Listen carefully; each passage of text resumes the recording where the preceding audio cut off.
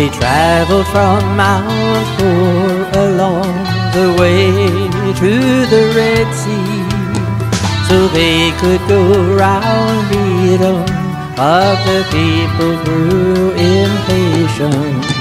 They spoke against God and Moses, "Why bring us out of Egypt, to die in the desert with no bread and no water, just miserable food?"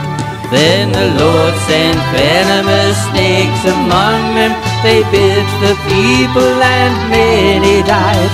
And the people came to Moses saying, "We have sinned against you and the Lord."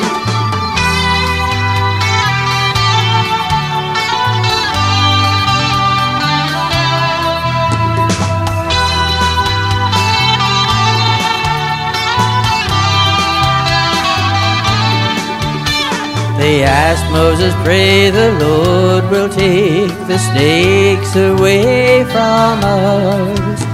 So Moses prayed to the Lord for the people.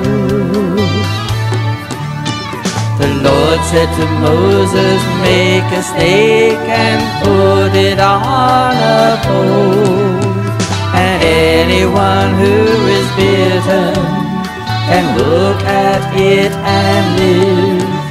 For the Lord sent venomous snakes among them. They bit the people and many died. And the people came to Moses saying, "We have sinned against you and the Lord." So Moses made a bronze snake, and he put it on a pole.